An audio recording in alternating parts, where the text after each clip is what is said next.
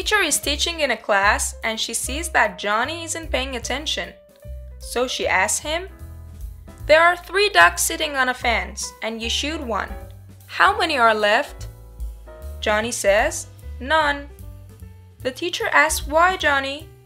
Johnny says, "Because the shot scared them all off."